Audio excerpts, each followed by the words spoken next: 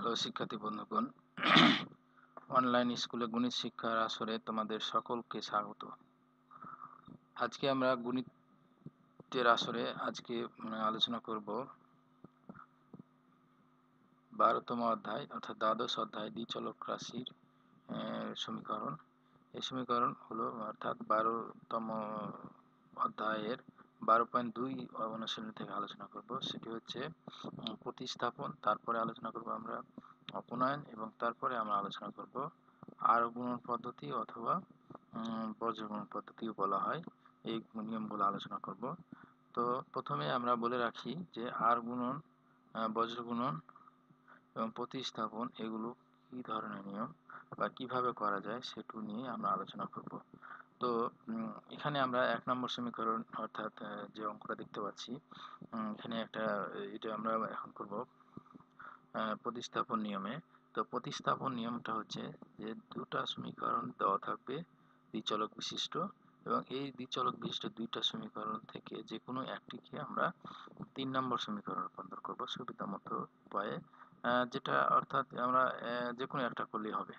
তো সেটা যে অঙ্ক করবে সে ইচ্ছে, অর্থাৎ তুমি যেটা ধরতে পারো, তো সে ব্যাপারে তোমার ইচ্ছা। তবে এখানে একটা লক্ষ্য ব্যাপক করতে হবে যে সমীকরণটা করলে খুব সহজেই আমরা অঙ্কটার সমাধান নিয়ে আসতে পারবো, সেরকম একটা অঙ্ক করার চেষ্টা করব, বা সেরভাবেই আমরা করব। তো এটাই আমার মাথায় থাকতে হবে এবং খুব সহজে করতে পারি এবং শর্ট টাইমের মধ্যে করতে পারি, এটা লক্ষ্য রেখে অঙ্ক করতে হবে এবং কিছু নিয়ম কানুন জেনে রাখতে হবে। তো আমরা তাহলে এই অঙ্কটা এখন করব অপনয়ন বলছি প্রতিস্থাপন পদ্ধতিতে। সেহেতু প্রতিস্থাপনের নিয়ম আমি যেভাবে বললাম যে এদের যে কোনো একটি সমীকরণকে আমরা 1 অথবা 2 হতে 3 নম্বর সমীকরণ রূপান্তর করব, এবং 3 নম্বর সমীকরণ যেটার থেকে রূপান্তর করব সেটা আমরা বিপরীত সমীকরণ অর্থাৎ 1 থেকে যদি করি তাহলে 2 এ বসাবো এবং 2 থেকে যদি করি তা 1 এ বসাবো। অনেক ক্ষেত্রে শিক্ষার্থী বন্ধুরা যে সমীকরণ থেকে করা হয়েছে অর্থাৎ 1 থেকে করা হলে 1 থেকেই করা হয়, মানটা বসায় অনেক সময়, আবার 2 থেকে করলে 2ই বসায়, এক্ষেত্রে সেটা ভুল হয়ে যায়। তো আমরা এখন করব যেটা থেকে আমরা বের করব সেই অঙ্কটা থেকেই আমরা করার চেষ্টা করব। তো শুরু করছি আজকের আমাদের যে অঙ্ক, সেভাবে আমরা করার চেষ্টা করি। তো আমরা এখন লিখব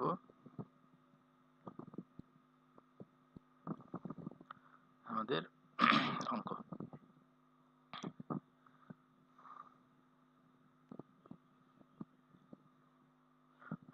1 নম্বর আমরা লিখব, 1 নম্বর সমীকরণটা হচ্ছে 7x minus 3y equal to 31, 1 নম্বর, এবং 9x minus 5y equal to 41, 2 নম্বর সমীকরণ। শিক্ষার্থী বন্ধুরা, আমি কিছুক্ষণ পূর্বে যে কথা বললাম সেটা নিশ্চয়ই মনে আছে, সেটা হচ্ছে 1 অথবা 2 থেকে আমরা একটা 3 নম্বর সমীকরণ শুরু করব। তাহলে আমরা 1 নম্বর সমীকরণ হতে পাই 1 নম্বর সমীকরণ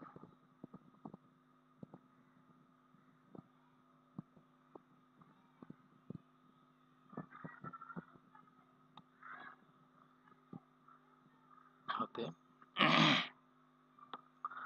তাহলে 7x minus 3y equal to 31, বা আমরা তাহলে এটা মানে -3y কে আমরা এই পাশে করলে কি হবে, প্লাস হবে। সমীকরণের আমরা সমাধান করতে যেটা জানি সেই নিয়ম অনুযায়ী, অর্থাৎ 31 প্লাস 3y, অর্থাৎ সমীকরণ নিয়ম অনুযায়ী মাইনাস বাম পক্ষ থেকে ডানে, অর্থাৎ বিপরীত সমান চিহ্ন বিপরীত গেলে বিপরীত সংখ্যা মানে বিপরীত চিহ্ন রূপান্তরিত হয়, প্লাস থাকলে মাইনাস হবে, মাইনাস থাকলে প্লাস হবে। এখন আমরা যে হিসাবটা করব সেটা হচ্ছে এখানে যদি কোনো যোগ বিয়োগ হচ্ছে না, সেহেতু x সমান শুধু আমাদের থাকছে 31 plus 3y by 7 equal to 3 নম্বর সমীকরণ। এখন আমাদের কাজ, আমরা পূর্বেই বলেছিলাম যে সমীকরণ যদি 1 নম্বর থেকে 3 নম্বর সমীকরণ উৎপন্ন করি, তাহলে আমরা এখন কথা মতো 2 নম্বর সমীকরণের মান বসাবো। x এর মান এখানে আমরা লিখব x এর মান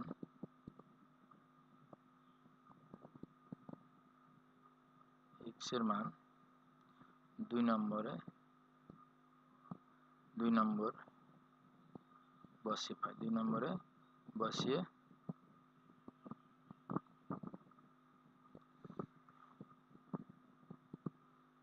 পাই।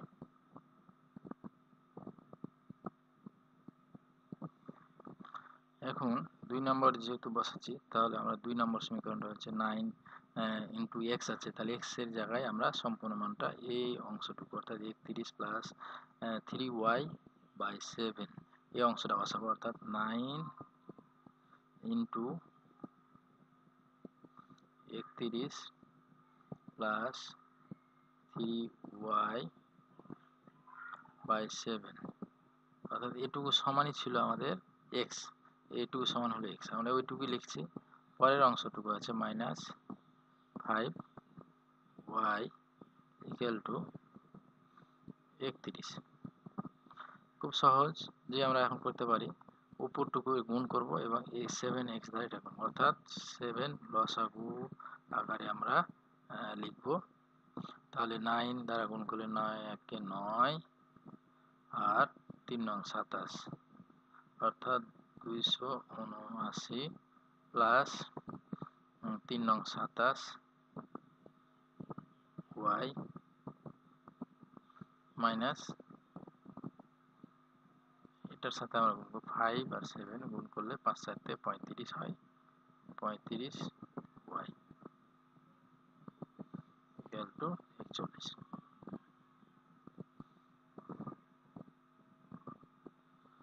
তাহলে আমাদের এখানে এখন মান যেটা পাওয়া যাচ্ছে 279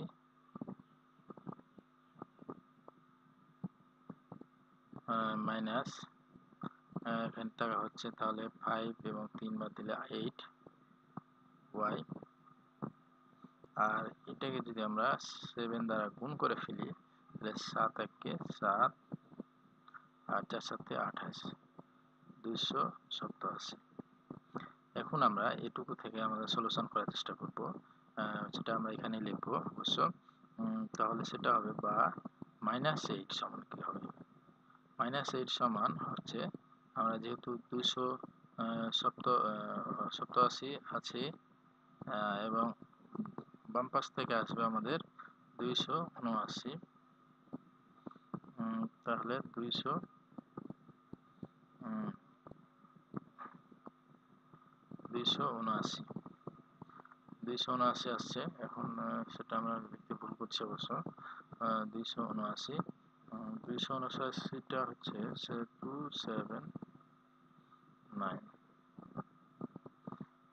বা এখান থেকে হচ্ছে -8 ইকুয়াল টু বিয়োগফল কত হচ্ছে, তাহলে নিশ্চয়ই এটা বড়, 8 হচ্ছে মাত্র, তাহলে 8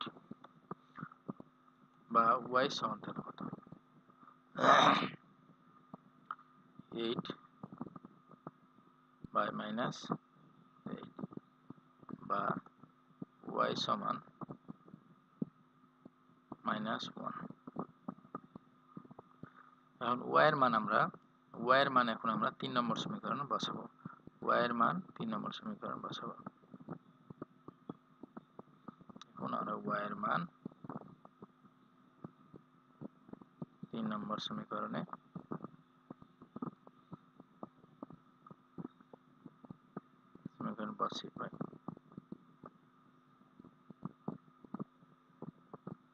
বসিয়ে পাই। আমি সব ভাষা ল্যাঙ্গুয়েজ বসার চেষ্টা করছি, আশা করি অঙ্ক যেভাবে আমরা করছি ঠিক এভাবে করার চেষ্টা করবে। এবং তোমাদের জ্ঞাতার্থে বলছি, আমাদের অনলাইন স্কুলের ভিডিও টিউটোরিয়ালগুলো দেখবা এবং সাবস্ক্রাইব করবা আমাদের ইউটিউব চ্যানেল আমাদের ওয়েবসাইট ঠিকানা onlineschool.com।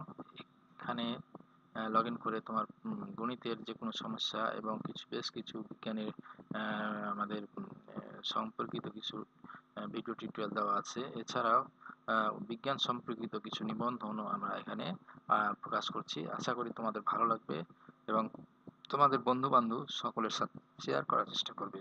তো এখন লিখবো এক্স এর মান বসাবো ওয়াই এর মান 3 নম্বর সমীকরণে।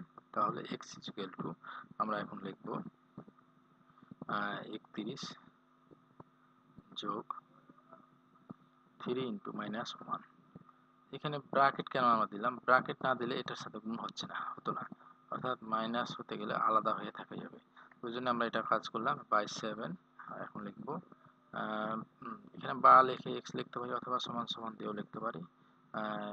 এটা শিক্ষার্থী বন্ধুদের বুদ্ধি এবং বিবেচনার উপর ছেড়ে দিলাম। তাহলে আমরা লিখবো এভাবে, যে আমি যেভাবে লিখি সেভাবে লেখাই ভালো। এখন মাইনাস 3,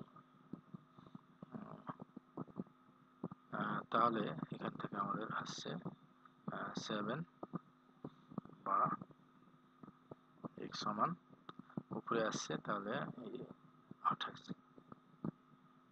বা 7 ইজ ইকুয়াল টু 4 7 28 বা x ইজ ইকুয়াল টু 4। তাহলে আমরা এখন লিখবো অতএব নির্ণয়ে, অথবা এমনিও লিখতে পারি নির্ণয়ে সমাধান।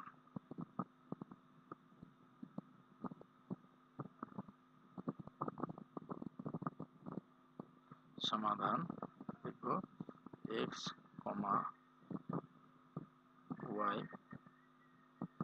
ইকুয়াল টু, আমরা এখানে ব্র্যাকেট দিব অবশ্য, 4 মাইনাস মাইনাস 1, অর্থাৎ x টা হলো 4, 4 সমান হলো x, y সমান মাইনাস 1। এটা হচ্ছে আমাদের অ্যান্সার সলিউশন। তো শিক্ষার্থী বন্ধুরা, আমার অঙ্ক এবং দি নেক্সট টিউটোরিয়ালে আমরা দেখাবো এখনই, সেটা হচ্ছে আমাদের অঙ্ক যেটা করলাম, অর্থাৎ আমরা এখন করাবো প্রতিস্থাপন। এরকম অঙ্কর যে নিয়মগুলো আছে একইভাবে আমরা করতে পারি। এখন আমরা করব যে অঙ্কগুলো, সেটা হচ্ছে 2 নম্বর আছে। এই 2 নম্বর অঙ্ক তোমরা করতে পারো। তো 2 নম্বর অঙ্কটা আমরা এখন দেখার চেষ্টা করব। সেটি হচ্ছে যে 2 নম্বর অঙ্ক আছে, এখানে আমাদের x y এবং মাছের নিচে মান দেওয়া আছে এবং এখানে x y মান দেওয়া আছে। তখন আমরা কি করবো, এটা লসাগু করব। 6 কে গুণ করে 3 2 হবে এবং এটা গুণ করে হবে। তাহলে 3x plus 2y equal to 6। এটাও 6 হবে অবশ্য, লসাগু যেহেতু একই আছে। এখানে হবে 2 হবে 3, এবং এটাকে আমরা লসাগু আকারে গুণ করে ফেলবো। তাহলে bx এবং ay ইকুয়াল টু 2ab, এবং এটার সাথে আমরা একইভাবে ওই নিয়ম অনুযায়ী 1 নম্বর 2 নম্বর করব, এবং 2 এবং 1 থেকে আমাদের যে কোনো একটার থেকে 3 নম্বর সমীকরণ করব, এবং 3 নম্বর সমীকরণ 1 এবং 2 নম্বর যেখান থেকে আমরা করা হয়েছে সেটা থেকে আমরা ছেড়ে দিয়ে অন্য রাতে মান বসাবো। মান বসানোর ফলে আমরা মান পাবো y এর অথবা x এর একটা যে কোনো একটা মান পাবো, অর্থাৎ চলকের যে কোনো একটা চলকের মান পাবো। এই মানটা আমরা আবার ওই 3 নম্বর সমীকরণে বসাবো, তাহলে আমাদের অঙ্কের মান পাওয়া যাবে। এখন আমরা এরপরে টিউটোরিয়াল দেখার জন্য, নেক্সট টিউটোরিয়াল দেখার জন্য সকলের আমন্ত্রণ রইল। আশা করি তোমাদের সঙ্গ পাবো। খোদা হাফেজ।